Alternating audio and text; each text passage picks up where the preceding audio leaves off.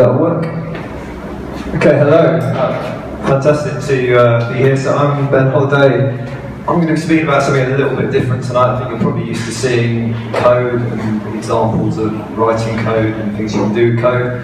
I'm not going to show you any code, but I am going to talk about where I think design sits with front-end development. And I've called this talk Making, and I want to talk about making. So I lead a multidisciplinary team of UX designers at the Department for Work and Pensions. There was a really nice Freudian slip on the website last week which said Department for Working Pensions, which is something we are trying to do, is make things like pensions work better. I think we've got a couple of our team around tonight. I told Colin Oakley, who I think some of you know, he changed it to this, which was the head of UX at the Department for Kittens and Unicorns, which was very good of him.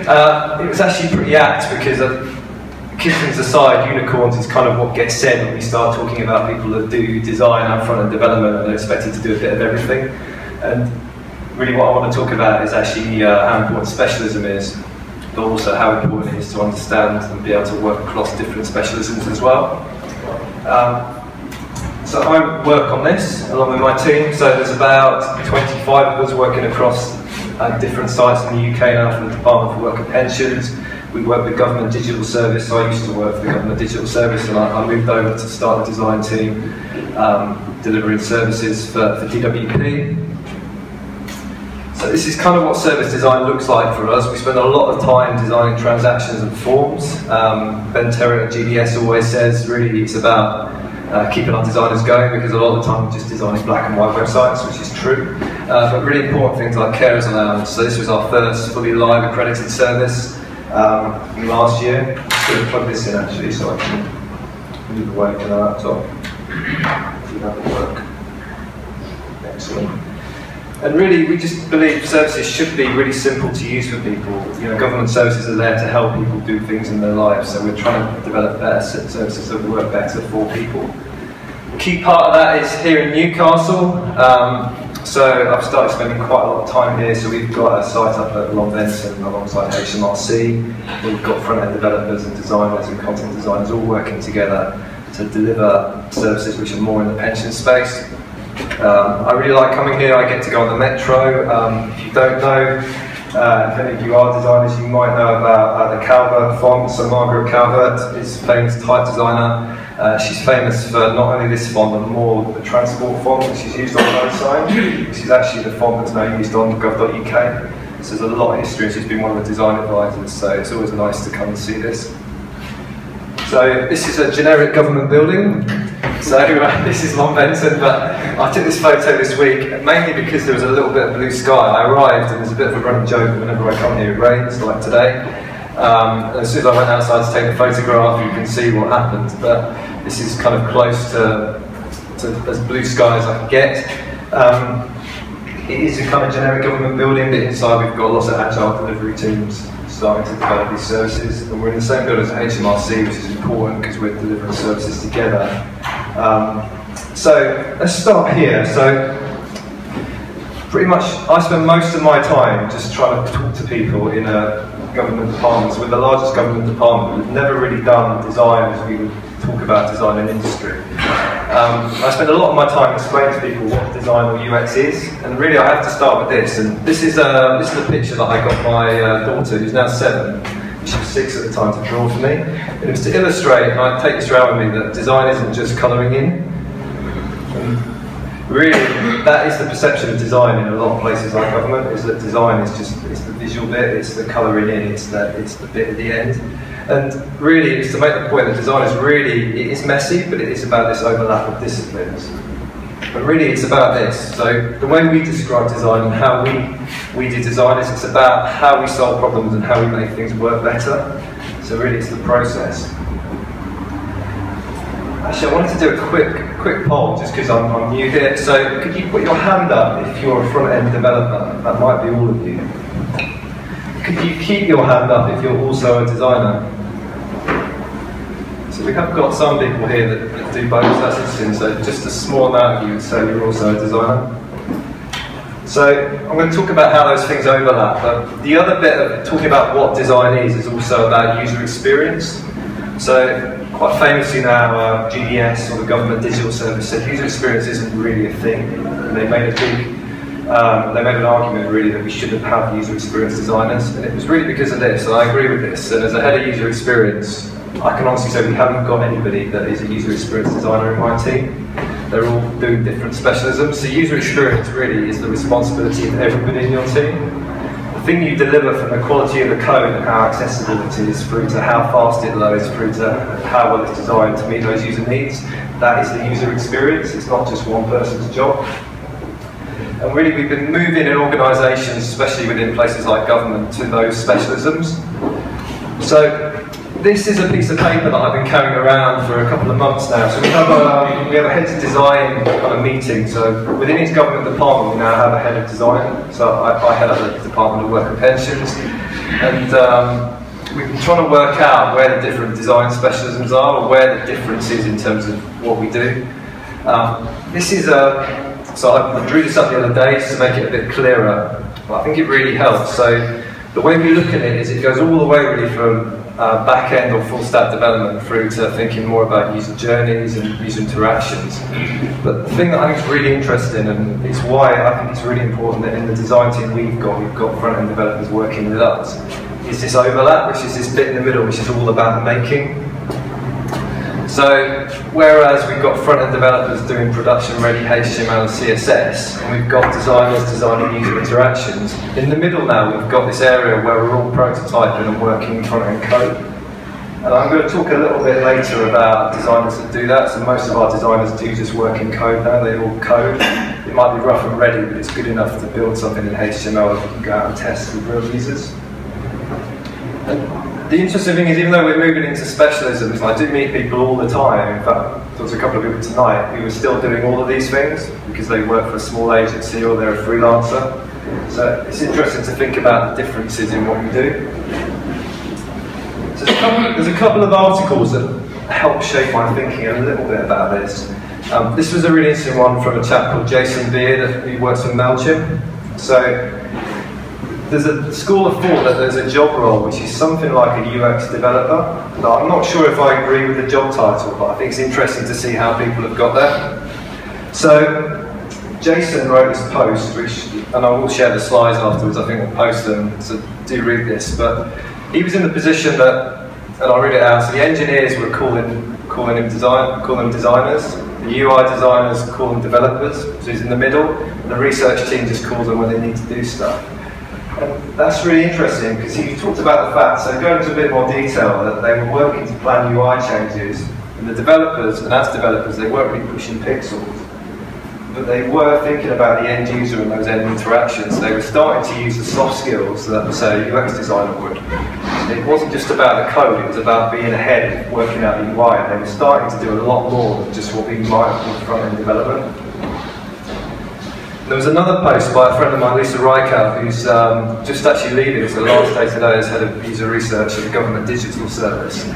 And this was quite controversial. This was a couple of years earlier, and this is when she was working with small teams and I think contracting or freelancing. And she was making the argument, she said on Twitter that UX developers were a thing, and there was a big backlash. I think Andy Budd wrote a blog post about it, and lots of discussion, but she just said it just makes perfect sense. The people that are involved, the interactions, people using the thing. So, you know, front-end developers are more interested in the UX than those whose work doesn't touch the user interface, and I think that makes a lot of sense.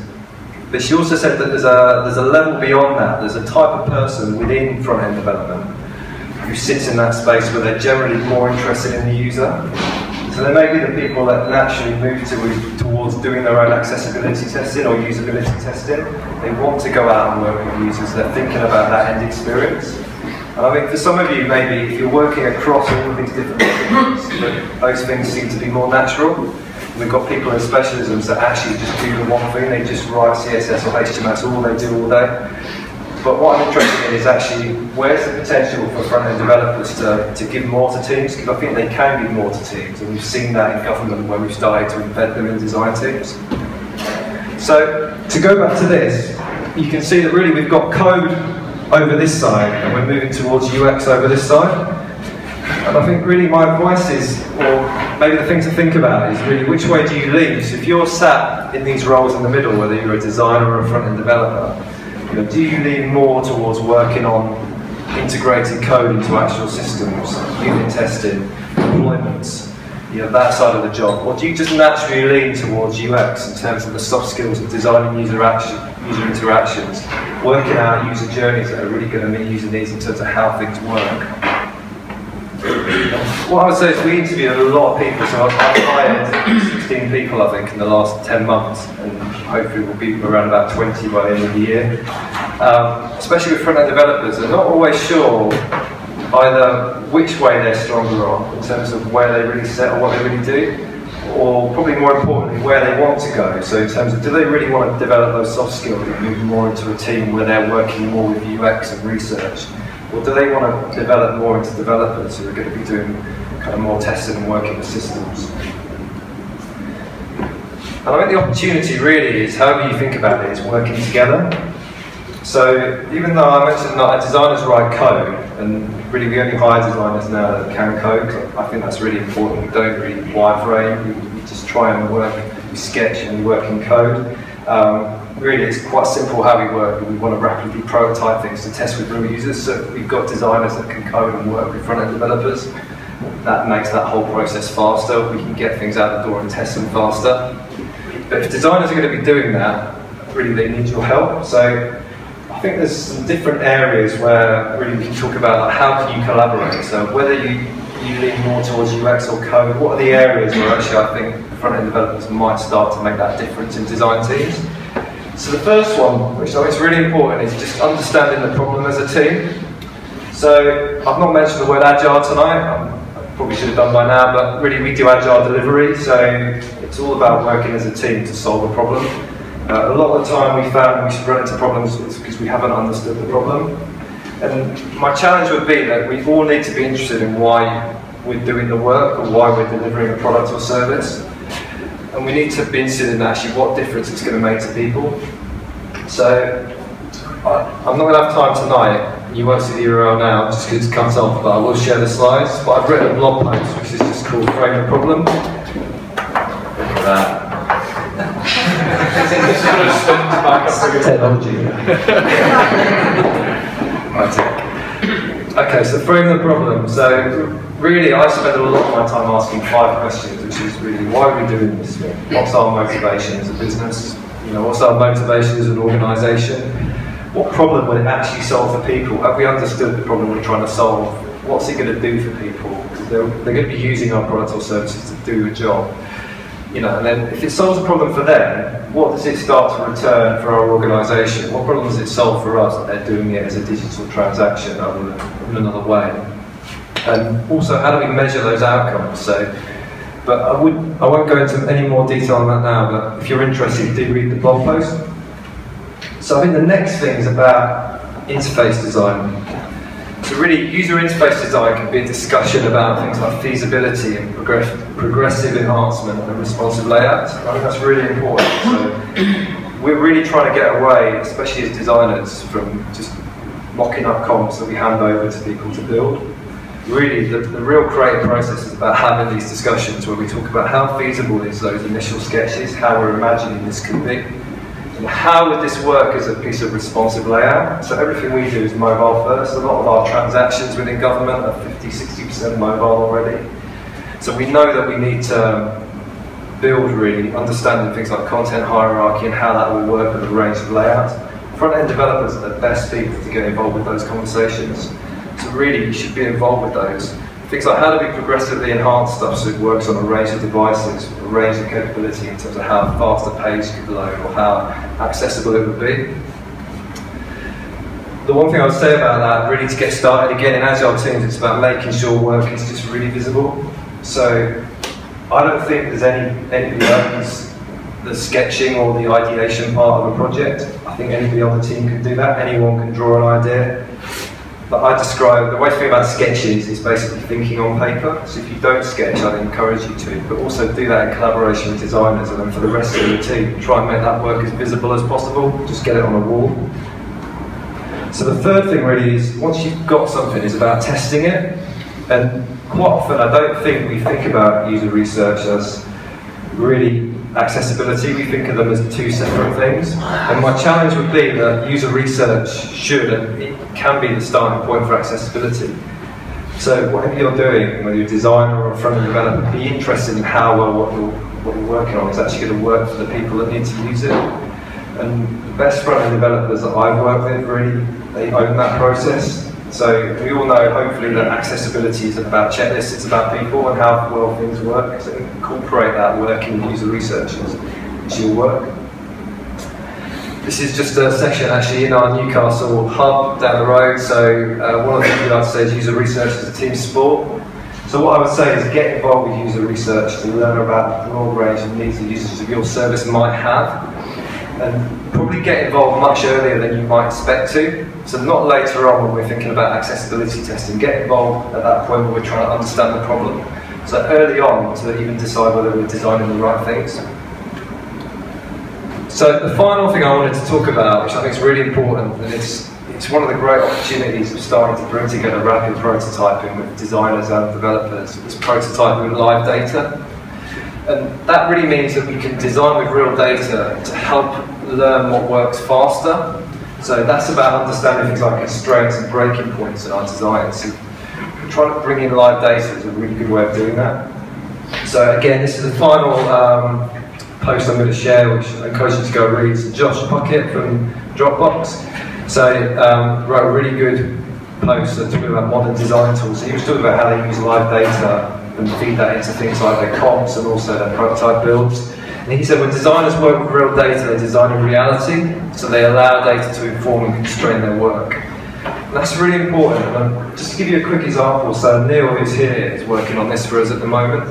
And so this is a service to basically trace lost pensions. So if you've ever worked and you've had a pension somewhere, so if you work at Boots when you were 20 for a year before you became a developer or a designer, and you were in the pension scheme and you've forgotten all about it, in 40 years' time, you might want to find a couple of £100 that they probably owe you, which is sat in a deposit box somewhere. It's really hard to do that at the moment. So we're building a service that basically lets you search to find out how to contact the right people to claim back that money. So this is an example, really, just a search engine based on data that is currently not on the internet, but is potentially going to be open data. And we found that just by testing our designs without the real data, we're really struggling to learn about what would work. We weren't really seeing if our designs would break or how much search information would come back. The way we fixed that is Neil was able to work with the developers, so front-end developer and designer working together. And we basically plugged in the live database to the prototypes, and we did it really quickly, and then we went straight out and tested that, so it was as close to the real thing as possible. Straight away we could start to see what worked with real users, and straight away actually, I think as soon as we plugged it in, we could see that, you know, what was going to work in terms of the amount of information being returned, and we started to actually develop new UI patterns to deal with that. So it's a much better way of rapid prototype, and I think it's a real challenge for us that we've already moved away from things like, you know, Lorem ipsum in kind of designs. But actually, we need to move away from just dummy data at all, even with these kind of real words. We can move to integrating live data. That's a real opportunity for us. So finally, this is where I do mention Agile. So if you are working in any sort of team that's working collaboratively, and for me, Agile just means people working collaboratively to solve a problem. Agile delivery really, for me, it needs specialists who can collaborate on everything. So when we talk about having our different specialisms, I think that's really important, but we also need people that can collaborate, so front-end developers who can get involved with understanding the problem, help us sketch and ideate and work out what will work, bring in live data to that process, get involved with user research to make sure our accessibility is as good as it could be. And I think that really just takes us to the point that it's about helping our teams make better decisions. So not knowing where any of you work, if you work with any kind of product manager, whether it's an agency or it's a product team, at the end of the day, your job is to help them make better decisions about what we're going to deliver to the end user. So as a front-end developer, that might be more about understanding technical constraints or what's possible, but you should be talking to them and helping them in the same way that a designer should be helping them to make better design decisions. And I mean, it comes down to this really, that really we have to be prepared to invest ourselves in the problem. So one of the things I like to say is that you're as invested as the risk you take for your opinions. So you have to be prepared to be wrong in the team. You have to be prepared to challenge things. You have to be prepared to spend time having an opinion, which actually is something you have to choose to do. It's easy just to take the next ticket in the sprint and deliver that piece of work. But to really challenge and push stuff, you've got to be willing to risk an opinion. And I've been very fortunate, so in different startups and product companies and agency work through to working in government now to work with front-end developers that do definitely care as much about that user experience as they do about writing great code, testing great code. I think really we're looking for people like that. And I would say that people like that, actually I find they get really energised by the opportunity to get involved with all these other things, to get involved with research, to really understand the problem. And I think most of all, just a chance to collaborate with others rather than just working on their own.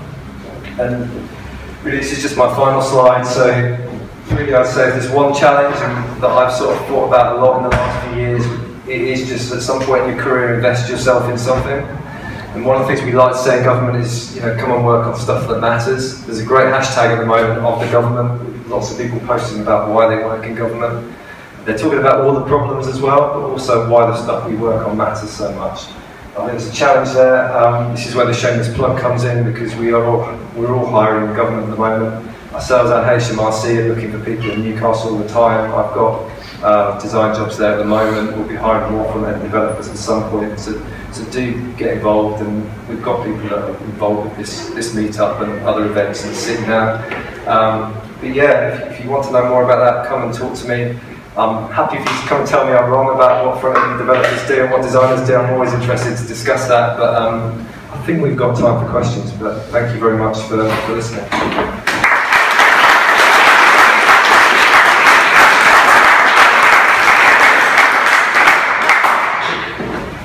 How does this work? If there's any questions, feel free to fire away. Do you carry out much in the way like A/B testing on such a big scale? How do you do that? So we do. I mean, it's different kind of types of user research. Early on in a project, we do a lot of qualitative work, so we'll go out and test designs in a lab, or we'll do things like pop-up or guerrilla testing. When we deliver a live service, we'll try and deliver like an MVP in a beta. We'll either run, let's say A/B testing, but it'd be more hypothesis-driven design. So we'll run hypothesis boards and we'll do releases and measure the results, and then we'll take those releases out again. So we'll test against the last release. If that makes sense. Yeah. We're starting to do more A/B testing live.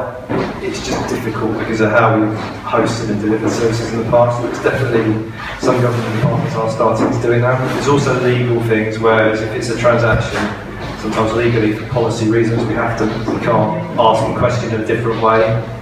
We can change it for everybody, but just not different ways at the same time. But there's lots of, I would say, there's lots of really good blog posts. If you go on gov.uk, use a research blog or the design notes blog, there's lots of case studies on there. I've written quite a few of them myself about kind of live experiments and A/B testing and things that we've done within government. Probably got time for one more, otherwise we can run for quite a beer. Time for a beer? Good. Thank you very much.